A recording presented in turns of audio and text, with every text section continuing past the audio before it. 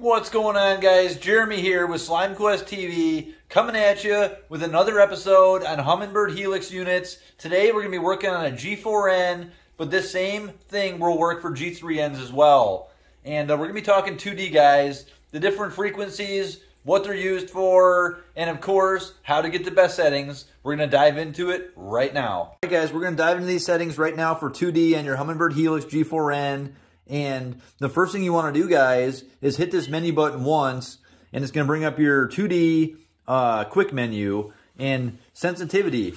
Sensitivity, the cleaner the water in, the higher you can have your sensitivity. The dirtier the water, the lower you want your sensitivity. I like, personally, for just all around on any body of water, I like my sensitivity on 12. For some reason, 12 works really good. My contrast, I actually like set up to 30. You can see that by upping the sensitivity, we increase some of the green around the hard returns, which are fish and bait. As we up this contrast, I like mine set to about 30, 27 to 30.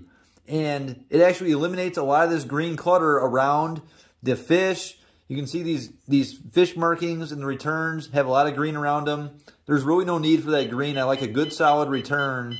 And you can see up to about 30, now we got solid red returns. And any kind of soft bottom is still going to be green. This is all hard bottom right here is mostly red.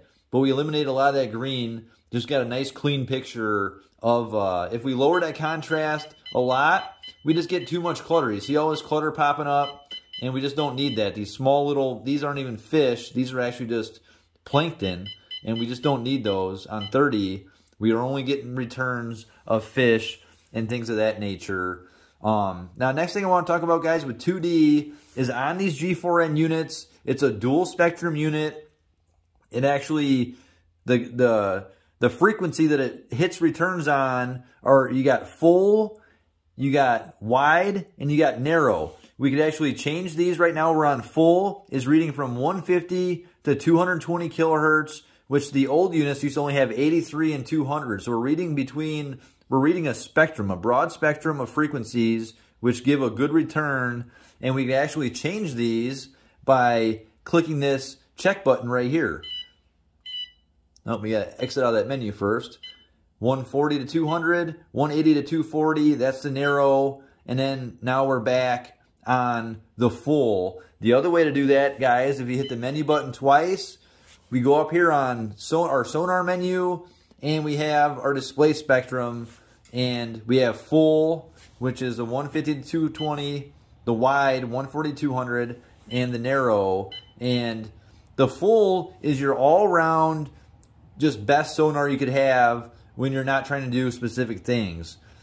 If you're looking for schools of fish in a wide area, it's going to be shooting a cone down from the bottom of the boat, similar to this. So if you're in 20 foot of water, you can be getting a cone of about 8 feet. So you're marking a lot of the bottom of the lake and picking up more fish.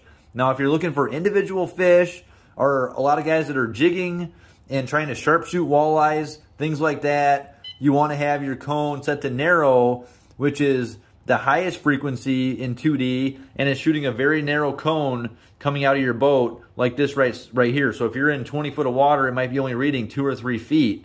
So you can get very, very specific on pinpointing exact fish, and that's kind of how these frequencies work on this unit. Before, they just had 83 and 200, and they didn't have narrow and wide, so they make it easier for you now to find out which is wide and which is narrow. But full is what you want to have it on when you're just out there on an everyday application.